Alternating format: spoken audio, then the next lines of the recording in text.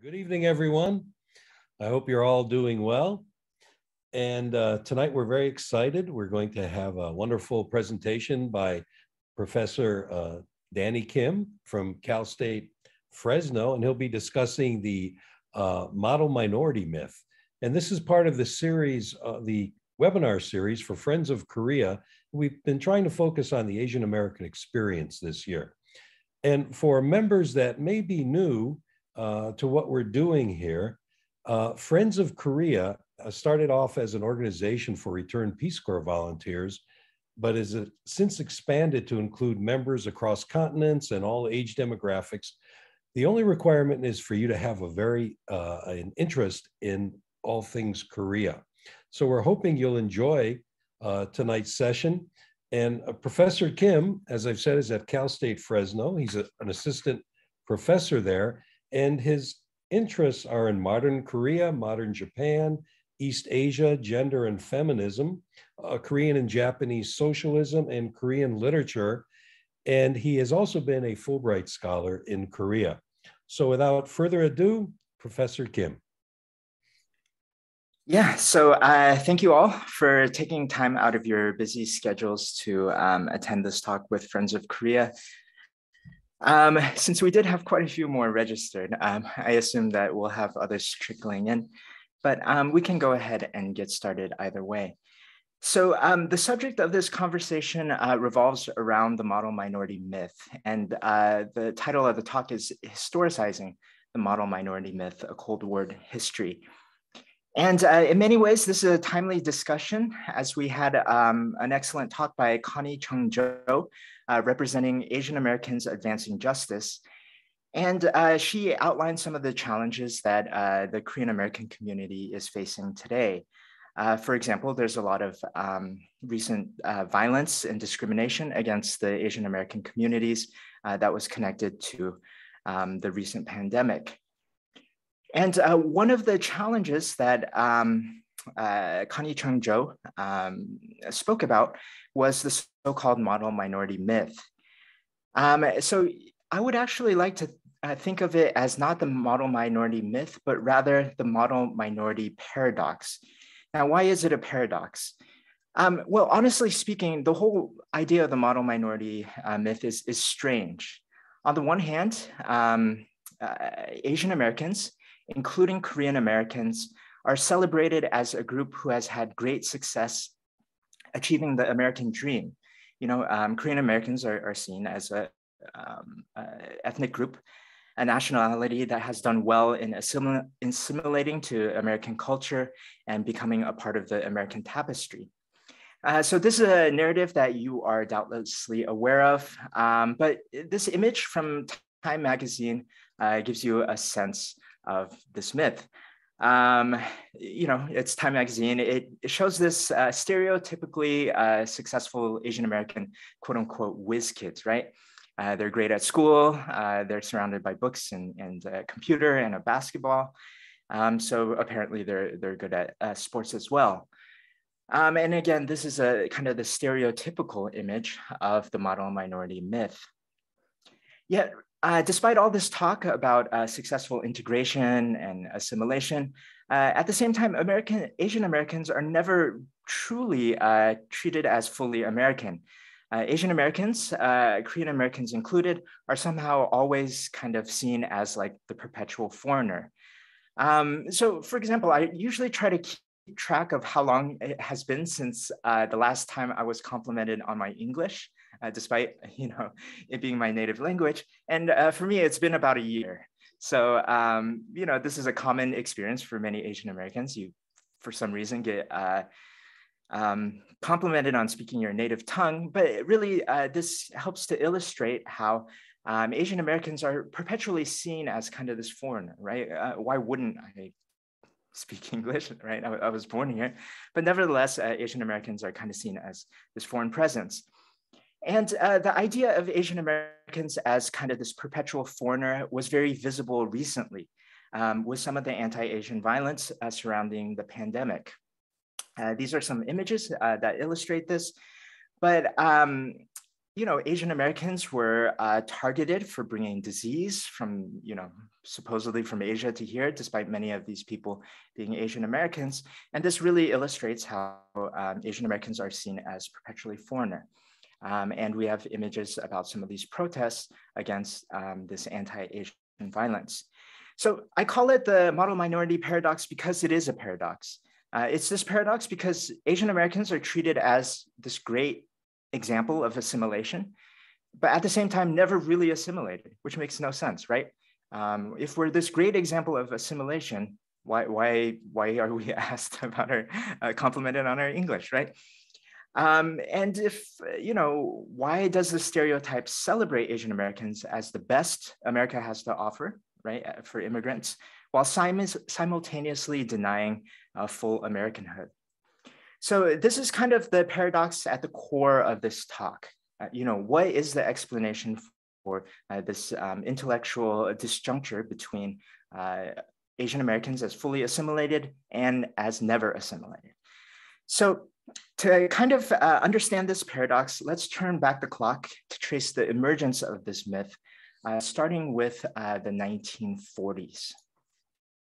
So we're going to trace basically kind of the emergence of this myth and this transition from what I call the menial minority myth to the model minority myth.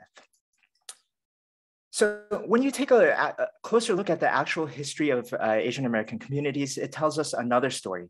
And it really differs for two of the largest Asian American groups, Japanese Americans and Chinese Americans. Popular depictions of Japanese Americans in the 1940s did not show a bunch of nerdy math geniuses or well-assimilated girls in front of computers wearing thick glasses like the Time magazine article. Rather, popular images of Japanese Americans in the 1940s showed something akin to this. So on the left, we have Japanese Americans, and if you recognize the style, the young man on the right is wearing a style called like the zoot suit.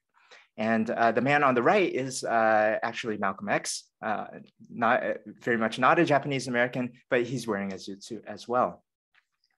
And the reason is that Japanese Americans were not seen as the model minority, but rather they were associated with the zoot suit, which was kind of this countercultural, problematic type of image. Japanese Americans were rather associated with juvenile delinquency. So that their emblem wasn't a calculator and a physics textbook, but rather zoot suits, long chains, and silk shirts. And the zoot suit was one that didn't represent assimilation. It actually symbolized a resistance, a cultural alliance with young Latino and Black Americans instead. And the zoot suit was a sign of a rejection of assimilation with white culture. So in fact, zoot-suited Latinos and Mexican Americans had even faced physical violence in 1943 with the zoot suit riots, which was part of a larger year of racially motivated attacks. And in fact, Japanese Americans were very much embraced this countercultural, problematic, rebellious image. Male Japanese Americans actually referred to themselves as yogore, which is a Japanese term for like the dirtbags or the filth, right? So they're not calling themselves nerds, they're calling themselves the dirtbags or the filths while wearing zoot suits. Unsurprisingly, US newspapers complained about these people. They were described as aimless, dirty Asian American youths. They were seen as rowdy, cheap, and shiftless. Reporters complained, quote, "I can't understand how these young kids can come out of the centers dogged out as they are in their long coats, narrow trousers that fit tightly around their ankles, and long chains that drag almost to the ground." And this is coming out of Chicago. So very much they're not the model minority, they're kind of this menial minority. Other newspapers went further, one quoting, quote, "It is high time that someone educated them to the real meaning of the word Americanism." So these zoot-suited Japanese American, these self-proclaimed filth or yogore, were portrayed as being especially susceptible to crime, delinquency, and alcoholism. Again, this is a far cry from the model minority myth we see today. But thinking about the history, it should come as no surprise that Japanese American youth were seen as the opposite of the model minority because, in the 1940s, this is what Japanese American housing looked like, right? This is a photo from Manzanar, being one of the Japanese American internment camps. And unsurprisingly, it should be unsurprising that they were seen as less than model minority, the menial minority, because throughout World War II, they were seen as the quote unquote fifth column.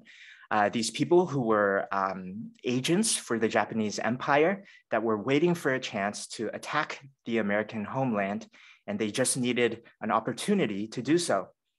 So this example actually comes from Dr. Seuss, surprisingly, and it depicts, Japanese Americans waiting in California, Oregon, and Washington for their signal, and upon which they'll use these bricks of TNT, presumably to attack the United States, right? So it should be unsurprising that Japanese Americans were not seen as the model minority at all. But starting with the liberation from these internment camps, you start to see a new process, which Ellen Wu calls the process of the rehabilitation of Japanese America, which followed 1946. And this was this process where Japanese Americans were working on kind of rejuvenating their image for their reincorporation to American society. And this is where we see a lot of the tenets of the model minority myth. And for many Japanese Americans, this meant re-entering American life, finding jobs, finding housing, and so on and so forth. But Japanese Americans faced discrimination, much like many other ethnic minorities within the United States. In particular, the practices of redlining and racial covenants were something faced by Asian Americans as well. So both of these refer to practices that make it more difficult for ethnic minorities to find housing in desirable neighborhoods. And so for Japanese Americans, they were facing these barriers as well. And Nikke, another term for Japanese Americans, during this time started to push a new narrative, a new image, trying to recuperate their image within American society. And these often took the form of what Ellen Wu calls recovery narratives. And basically, these would be these stories about how the gumption, the hard work, the quote unquote Oriental cultural values, and the persistence of Japanese Americans helped them overcome the hard times of the 1940s, conveniently ignoring that the hard times of the 1940s were internment, which was, again, very problematic, right? But nevertheless, you see within the Japanese American communities, these recovery narratives. Both the Japanese American Citizen League and Japanese American social scientists were a part of this effort as well. In particular, the University of Chicago's sociology department seemed to be a champion of a lot of these recovery narratives, these triumphant narratives of how Japanese Americans were becoming a model minority. Setsuko Matsunaga Nishi is one example, also out of the University of Chicago, PhD in sociology. She wrote a lot about these recovery narratives. And so in an attempt to liberate Japanese Americans from the quote unquote ethnic ghetto, many Japanese American sociologists wrote about, how Japanese culture is so unique and how it has this positive influence on Japanese American life. In fact, many scholars compared Confucian upbringing with Protestant work ethic, right? So many celebrated the Protestant work ethic as an explanatory tool for why Western society flourished. And so Japanese American sociologists and other scholars said that, oh, Confucian upbringing is like the Protestant work ethic. Again, reinforcing this model minority myth. And you see this incredible transition. Japanese culture, which was once seen as deceitful, was seen portrayed Japanese Americans as fifth columnists waiting for a chance to attack the American homeland. All of a sudden found themselves with a new image, with researchers talking about quote unquote Oriental tact, or this amazing Japanese politeness. And all these scholarly works full of praise for Japanese conformity and lack of assertiveness, right? And these are, kind of central tenets to the model minority myth. So on the one hand, it's hard to blame a lot of these Japanese American activists and scholars. Let's be honest, no one likes being in an internment camp, right? Of course, if you were an ethnic minority being recently liberated from Manzanar, you would want these narratives about your community to be as good as possible. But at the same time, they were problematic. In a way, it was a way of separating Japanese Americans from a lot of the ethnic minorities they were associated with before, Latino, Latinx, and Black American communities. So we see the Japanese version of the model minority myth was really born during this time, and it was born out of this experience of internment. So, and it was very successful by the mid to late 1960s. We see that this is very much a part of the public consciousness. For example, the New York Times ran this article by a sociology professor, William Peterson, who entitled this "Success Story, Japanese American Style." And he is absolutely ecstatic about the supposed successes of the Japanese American community and how it's, empowered by supposed Japanese values. He notes, quote, "The Japanese Americans are better than any other group in our society, including native-born whites.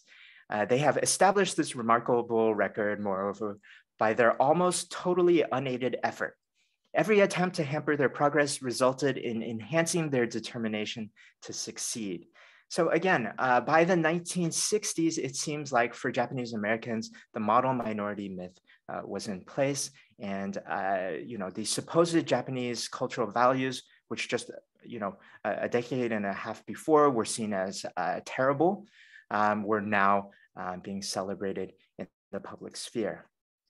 So if that's the Japanese American experience of the model minority myth, I want to next turn to the Chinese version of this, the Chinese American version of the model minority myth.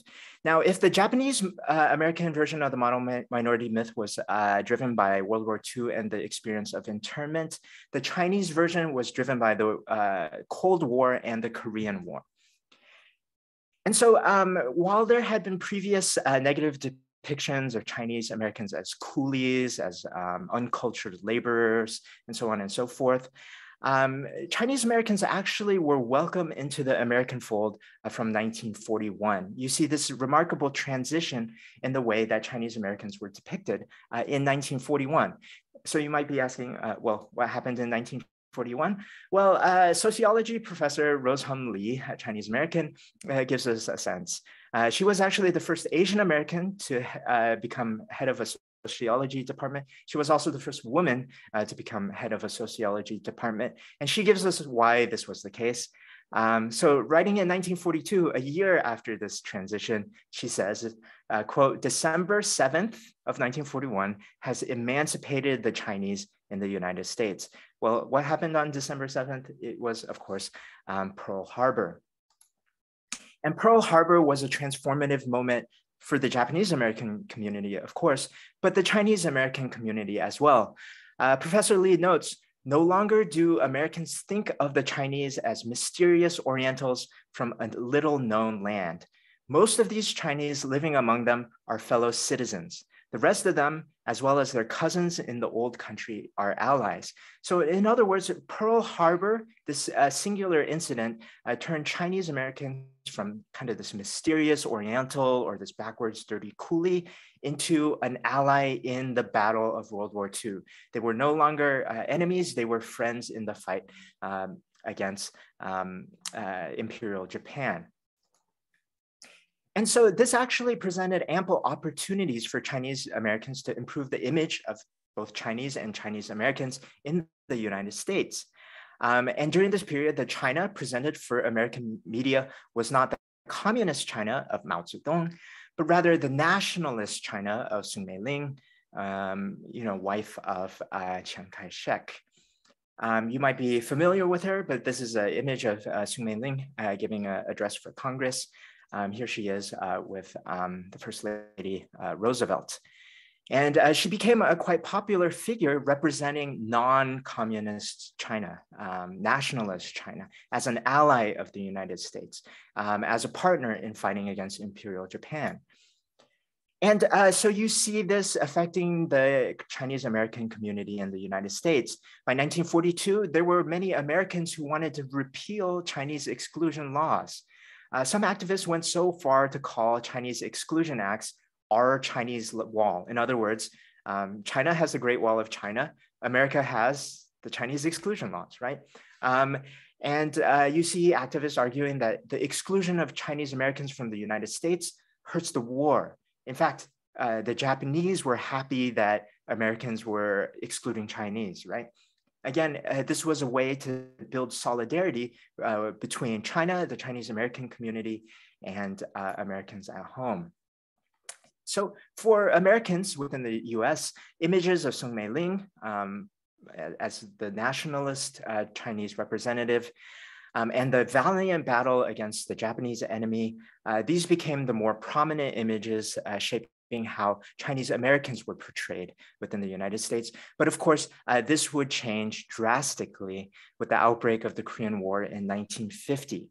And so in 1950, Kim Il-sung, of course, traverses the 38th parallel and invades the South. And as a part of this, the People's Liberation Army of Communist China, which has been united under communism by this point, joins the battle against South Korea and the United States. Of course, this totally reshapes Korean history, but it reshapes Chinese American history as well. And so you see in 1950, all of a sudden, Chinese Americans start to ask themselves, am I going to Manzanar too?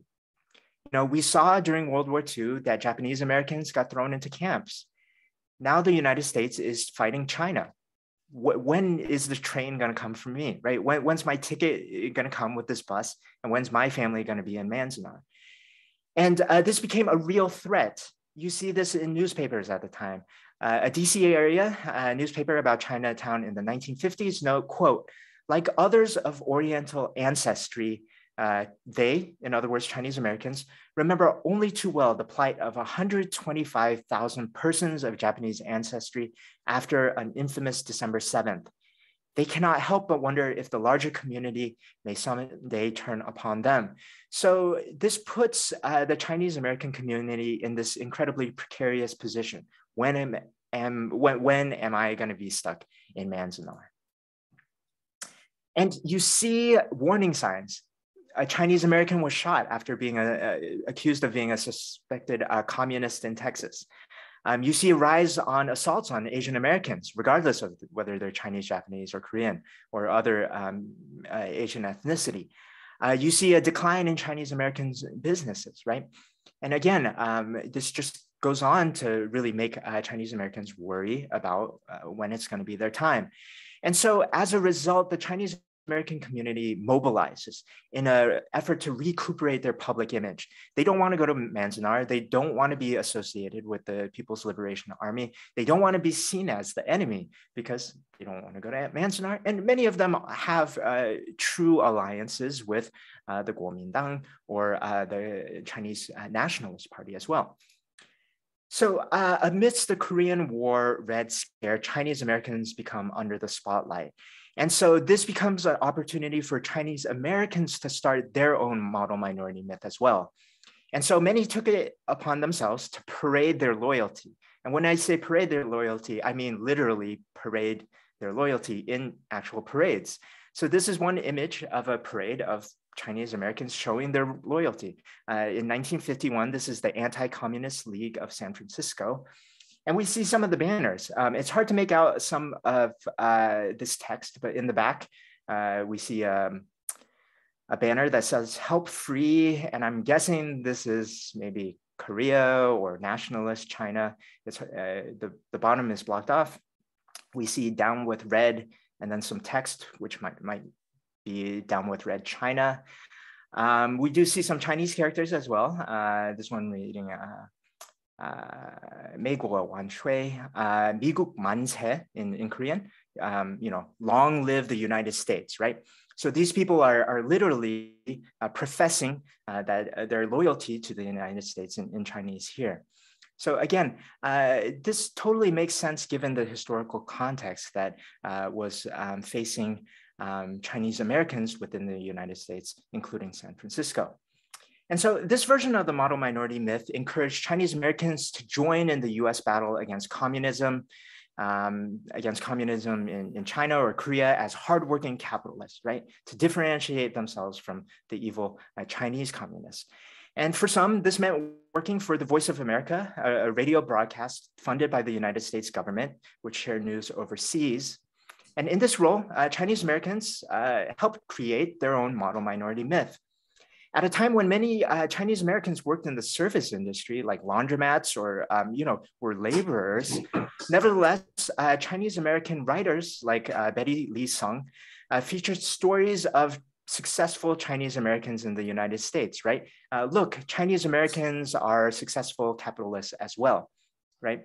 And this is ironic given the fact that so many Chinese Americans were not successful capitalists. Betty Lee Sung wrote Mountain of Gold, which featured images of successful, well-assimilated Chinese Americans, like the model minority myth, despite the fact that this was not the case for many Chinese. And Mountain of Gold, in this case, being a pun, play on the words for the Chinese word for San Francisco, which is Jiujinchan, meaning former gold mountain. And the book was sold for Americans. It wasn't sold for Chinese audiences. It was sold for Americans to be like, oh, look, successful capitalists, definitely not communists, Chinese Americans, model minority, right? And there's an irony here that Sung is trying to convince Chinese themselves, Chinese Americans, that they're successful because many of them are not. So there were other ways that Chinese Americans could differentiate themselves from communist China and keep their brothers and sisters out of Manzanar as well. Jade Snow Wong was one example. She was a very highly successful ceramist, and she was able to tie together Chinese culture with American success. And she did so for audiences both in the United States and overseas. Her first book was very much a pull yourself up by the bootstraps tale, except with a quote unquote Oriental protagonist and a female protagonist. She wrote about, how, as a Chinese immigrant, she came to the magical land of opportunity of the United States from a poor family of 11, and she became this great internationally renowned artist, right? And she was a perfect spokeswoman. She liked to dress in ambiguously Chinese-like dresses. She tended to wear something that looked kind of like a qipao. And she would talk about how successful Chinese Americans were, and she did seem to be like a true believer of the American dream. And as such, she becomes a perfect spokesperson for both the model minority myth, but also this idea that Asian Americans could be successful. They didn't have to become communists, right? You could come to the United States and be a successful capitalist and be like Wang. And so the State Department actually translated her book into several Asian languages and sent her out on tours. This is Wang on tour in India. And this is the dress that I mentioned, which I think it's supposed to be a qipao. It doesn't look exactly like a qipao. I think it's just supposed to be like Asian looking. And to denote her status, right, as someone who's foreign, but an American spokesperson, an example of American success. And she is speaking to Indians about her successes that she has found, and they seem to be listening quite well. Excuse me. And best of all, Wang never identified racism as a problem. In her words, quote, "I learned never to count on the false comfort of racial discrimination to excuse personal failure. There must be some discrimination whenever human beings live together. How easy it would be to say I was discriminated against instead of saying I did not work hard enough," right? So she is excusing all of the racial discrimination that Asian Americans faced during the time, and instead really foregrounding the fact that the United States was a welcoming home and Asians could participate in capitalism as well. So that was kind of the genealogy of the Chinese American experience with the model minority myth. On the Japanese American side, they had to deal with internment and kind of the post-internment period. For Chinese Americans, the model minority myth came out of fears of also being thrown into Manzanar or internment camps, and also worries about differentiating themselves as good minorities rather than those bad Chinese minorities that were fighting in the Korean War. But nevertheless, the model minority myth reached a new level of importance in the 1960s, and this came with the civil rights movement in the United States. And as the civil rights movement gained steam within the United States, especially among Black Americans, we see the model minority myth amongst Asian Americans changing as well. So to give you a sense of why this was important, of why Asian Americans also had to deal with the civil, or also interacted with the civil rights movement. This is one example from Mao Zedong, from the Chinese Communist newspaper party organ, Xinhua News. And in this, Mao Zedong, the chairman of the Chinese Communist Party, gives a quote unquote statement supporting the Black American struggle against repression, which is shown on this poster on the screen. And here we see some of the text. And here Mao Zedong criticizes American imperialism. In the green, it's 美帝国主义者, 미제국주의자 in Korean, or American imperialists are being criticized here. And they're being criticized because what happened to this figure outlined in blue, who is Ma Ding Liu de Jin. You can probably guess who that is. That's Martin Luther King. And Martin Luther King had been assassinated in 1968. And so Mao Zedong puts out this statement in support of Black Americans, because after the assassination of Martin Luther King, we get this, the King assassination riots. These images are from Washington, D.C. That show some of the protests against that followed the assassination of Martin Luther King Jr. And these protests were scattered throughout the United States. There were riots in several cities, including Berkeley, San Francisco, Oakland, shown here, in Seattle, and throughout the continental United States. And this created an opportunity, and this was part of a larger opportunity for Mao Zedong and many within the communist bloc to profess solidarity with the American Black civil rights struggle. And you see a lot of propaganda coming out of the communist bloc that professes for the communists to be champions of civil rights. This is one example that shows solidarity amongst people of all different ethnic backgrounds. They're united as the proletariat, right? And so you see lots of propaganda coming out of communist countries that are celebrating the supposed solidarity between the Black civil rights struggle in the US and the communist agenda. And Mao Zedong puts out lots of statements, including in English, in support of Black American civil rights and criticizing US white imperialism and racism as well. And this is one example from 1963. And for many within the United States, particularly many diplomats, many academics, and many who were within this Cold War, this caused a lot of worry because it seemed to be successful with many within the Black civil rights movement. W.E.B. Du Bois, one of the chief leaders within the civil rights movement, actually went to communist China, and he was impressed by what he saw there. In fact, he says, he gave a speech and he said, quote, "China, after long centuries, has arisen to her feet and leapt forward. Africa, arise and stand straight, speak and think, act, turn from the West and your slavery and humiliation for the last 500 years and face the rising sun." So many within the United States are starting to worry. There seems to be a solidarity, this transnational solidarity between Black civil rights activism and a lot of the third world, the communist aligned world as well.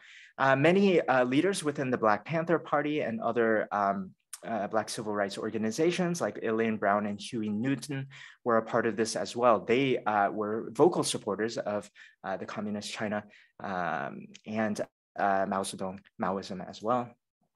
Eldridge Cleaver, another activist within the Black Panther Party who has a very unusual history.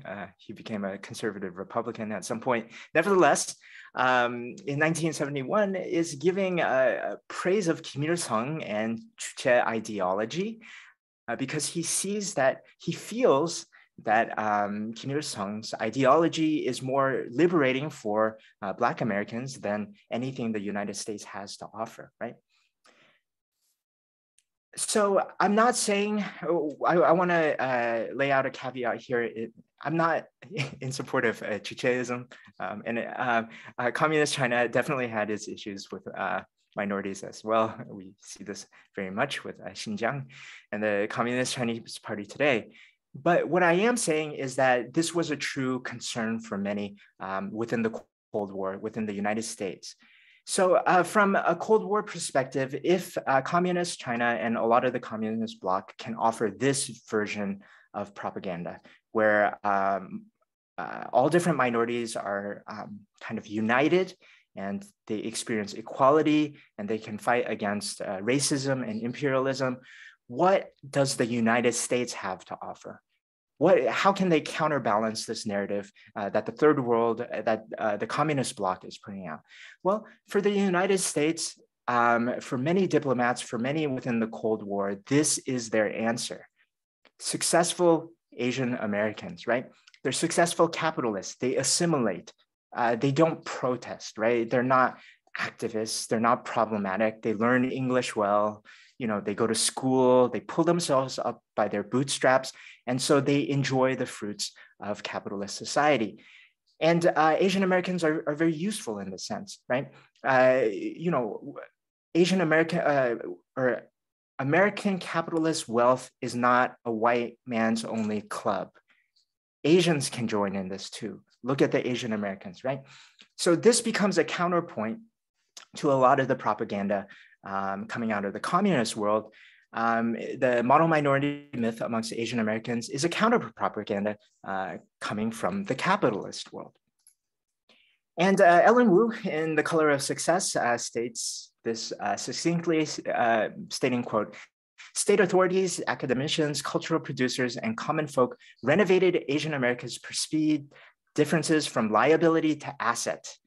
Within the worldwide decolonization movement, Cold Warriors had this dilemma of differentiating their own imperium from the persona non grata of European empires. As non-whites, the entrance of Asian Americans into the national fold provided a powerful means for the United States to proclaim itself a racial democracy and thereby assume the leadership of the free world, framing US hegemony abroad as benevolent." Now, this is a handful, it's a mouthful, but basically Ellen Wu is highlighting how within the Cold War, the United States could differentiate itself from the European empires which colonized people of color. The United States could portray itself as a place welcoming for people of color who could become successful and could enjoy the fruits of American society as long as they assimilate.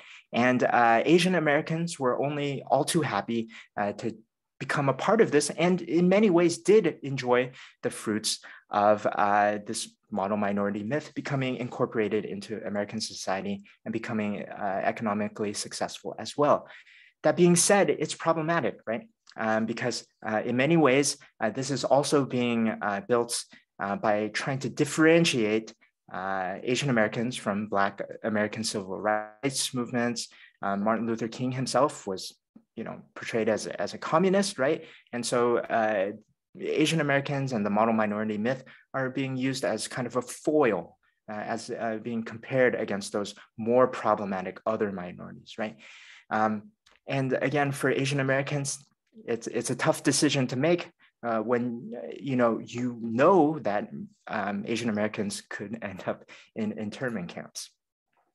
So first off, I'd like to reiterate that the bulk of this historical context comes from Ellen Wu's work, The Color of Success. It's an excellent history of the model minority myth, and I would highly recommend it. She's an excellent scholar, one who I admire a lot. But from here, I'd like to add my own editorial voice and think about the path forward through these conclusions. So first of all, I'd like to reiterate that this history kind of foregrounds or highlights how the model minority myth is prescriptive and not descriptive. In other words, the model minority myth is being articulated in a way not to describe what has been done, but to tell Asian Americans what they should do, right? And the narrative is that Asian Americans are happy and successful because they follow the rules, right? They're not problematic, they don't protest, right? They follow the rules, so you should follow the rules too. And Asian Americans are successful because they work hard and they don't rock the boat.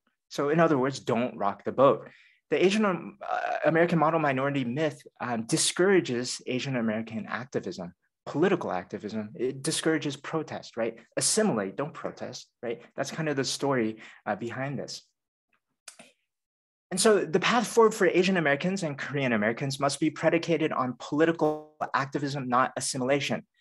So for, again, this is my editorial voice, but for me, progress for Korean Americans and Asian Americans in general is not going to come from learning to speak English better or collecting more academic accolades or having a more diligent Protestant work ethic. Progress for Asian Americans and Korean Americans is going to come from political activism. It's not going to come from being better Americans, right? You know, we've tried for decades. It's going to come from political activism. And for this, Black civil rights activists and Asian American activists are allies. We are facing many similar barriers, and in many ways, our goals overlap. And by placing Asian American activism or Korean American activism and Black activism together, it makes sense because in many ways, Asian Americans are benefit from the legacy of Black civil rights activism. The activism of civil rights leaders like Martin Luther King Jr. helped to enable Asian American success. My dad came to the United States to go to Princeton, but he did his PhD in the South. And if it wasn't for Martin Luther King Jr., he might have had to drink from a colored fountain. We don't know, right? So Asian Americans benefit from the legacy of Black civil rights activism. So I think it's imperative that Korean American activism and Asian American activism understand this legacy and understand that we are natural allies in the fight against discrimination. Asian Americans face many of the practices, similar practices that Black Americans face, like redlining and racial covenants, right? So we are natural allies within this activism for equality. And the final thing I'd like to note is that the model minority myth is essentializing and it's ahistorical. The model minority myth really foregrounds how, because of Confucianism somehow, that Asian Americans are more harmonious or something, and that's why we don't protest, or that's why we're not politically active, and that's why we work hard and became successful in the United States, which of course is not the truth. And in fact, if you know anything about Korean history, you know the idea that Koreans don't protest, that they are respectful of authority is totally false. There are tons of historical examples of protest in Korean history, right? If I think really hard, I can come up with, maybe 1 or 2 examples of protest and political activism in Korean history, right? Park Geun-hye, the beef protests, 1987, 1980 Gwangju. I mean, Korean history is full of protests, right? Is full of political activism. There's nothing essential about Korean culture that prevents Koreans from being politically active or protesting when they see injustice, right? So, similarly, it seems natural that Korean Americans and Asian Americans become politically active, that there's nothing essentially Confucian about our communities that prevent us from political activism or even protest when necessary. So that concludes my talk. But this is a natural point to plug in or reiterate that this talk is a follow-up from Connie Chung-jo's talk for Asians Advancing Justice, Asian American Rights Organization. You know, when I say that political activism is the path forward, I think her organization is one that I would personally recommend. They are doing good work, and Friends of Korea has done good work with their organization as well. So, you know, if this talk does somehow convince you that there needs to be more Korean American activism, her organization is one place to turn. But thank you for coming out on a, you know, I know on the East Coast it's quite late for you all, but thank you for attending the talk.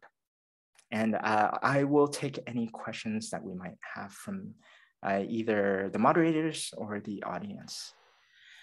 All right, so I'll start off as a moderator. Thank you so much, everybody, for coming. Thank you, Danny, for a really fascinating talk. I learned a lot, like learning about the historical legacies that have brought us to today. So before I turn it over to the audience for questions, if you're in the audience, just for the sake of minimizing chaos with different people trying to talk, if you could please put your question in the chat and then I will read it out. Then we don't have to worry about any technical issues as well. So please keep that in mind, put your questions in there for Danny. I'm sure everybody has a lot of things that they're interested in about. But just to transition us into the Q&A session, one of the things that I got out of your talk, Danny, was this very cyclical nature of some of these moments when there were tensions, moments when there were concerns. So, the culture found a way to turn that, right, and to use Asian Americans in different ways to make them useful to what the mainstream culture wanted at that moment. And I think that we're seeing that again now, right? We're seeing a lot of this cycle coming back again. So I'm wondering if you can talk a little bit about the time period we're in now and how you see some of this playing out in our current country. Yeah, so, racial stereotypes are useful for several reasons. Scapegoating is one, right? And unfortunately, that's a cycle we saw with Japanese internment of Japanese Americans. And we actually saw that, unfortunately, very recently, even before this recent outbreak of anti-Asian sentiment regarding the pandemic. So if you recall, under the previous administration, there was a family separation policy. And there were actually people who supported the family separation policy who used Japanese internment as an excuse justifying why family separation was okay. We've put people in internment camps before, so we can do it again. That's a very, very unfortunate reading of Japanese American history. And hopefully this talk reiterates really drives home what a devastating impact that had on not just for Japanese Americans, but for Korean Americans. During World War II, you see Korean Americans wearing badges. I am Korean, right? Because you don't want to end up in Manzanar. And we see how it reshaped the Chinese American community as well, right? During the Korean War, they don't want to go to Manzanar, right? So, but unfortunately, we see these things coming back, right? With the justification for family separation while using Japanese internment as an excuse. And then, of course, Asian Americans and Asians getting scapegoated for some of this pandemic as well. So again, unfortunately, racial stereotypes can be very politically expedient. And that's something we saw in Korean War, in World War II, and unfortunately more recently as well. So again, I'd also like to reiterate, that's why political activism is important. Just trying to be the best American that you can be and hoping that society accepts you, that is not the path forward. So yeah, thank you. Yeah, so once again, please put your questions in the chat, but I do have one here from Mike Travis, who's in Mount Vernon, Washington. As Native Americans are dealing with decolonization to foster their successful futures, how are Korean Americans overcoming this model minority myth to better their lives? Yeah, so that's a tough question. You know, the model minority myth, it's seductive, right? It's seductive because it allows Korean Americans to monopolize the credit for their success. You know, we are so successful because we worked so hard, we're collectivists, we study hard. Of course, those are factors, right? But at the same time, there's this more complicated history. Korean Americans really benefit from Martin Luther King Jr., from a lot of this civil rights activism. In many ways, they got the fruits of that without having to pay the work, right? So it's seductive in many ways. So I think Korean Americans are going to have to come to terms with this other past, the reality that Korean Americans were discriminated against, the reality that we too are heirs to a legacy of civil rights activism that was championed by our Black American friends, right? So I think that's something that I hope more scholarship emphasizes. Ellen Wu in Color of Success, I think she does a good job starting this conversation. But again, I think this needs to be more public. More people need to know about this as well. But that's a great question. One thing I'm really curious about in your lecture, this came up a couple different times in different ways, is the connections or lack of connections, or trying to separate from, you know, Korean Americans and Korea, Chinese Americans and China in whatever form at the time, right? You know, Japanese Americans and Imperial Japan. So at the end, I thought it was really fascinating. You were saying, you know, sometimes there's this justification that's being used that, oh, you know, because of Korean culture, this and this. But if you look at Korean politics, that's obviously not the case. Can you elaborate a little bit more on that, on, you know, maybe these connections that are being made and trying to be separated from, you know, the countries in Asia from which these ethnic groups might have come? Yeah, so excellent question. So one of the challenges that the Asian American communities face within the United States is, again, as you mentioned, this ambiguity, right, between being primarily identified with their countries of origin, or rather their adopted home. And it actually becomes more complicated because of the Cold War, because when you know, Wang or Lee, some of these authors are being paraded as model minorities, they're being paraded not as fully assimilated Americans, but icons that represent China, right? So it creates this ambiguity, right? Because they're tokens of Chineseness, even if they are fully assimilated Americans, because they need to portray their Chineseness to the rest of the world. Wang has to be Chinese. A white American cannot fulfill her role within diplomacy, because everyone knows that, you know, white Americans can be successful. She has to be a token of you know, quote unquote yellow success, right? So she gets paraded as a Chinese, even when it's not authentically Chinese. Her qipao was not a real qipao, right? So so this creates another layer of ambiguity between you know, many of these communities' Asian American identities and their Asian origins. So this is a challenge, right? This is a challenge. Many Asian Americans, you know, such as myself, primarily identify with the American side of their identity, whereas others don't. But at least when the model minority myth comes into play, the framework of the model minority myth inherently encourages ambiguity there, right? They're not being presented 100% as Americans because they need to be presented to outside of the United States. Yeah, great question. That actually leads me well into one other question that I had, which was, another of these themes that kept coming up again, and you talked about it at the end, is kind of pitting groups against each other, right?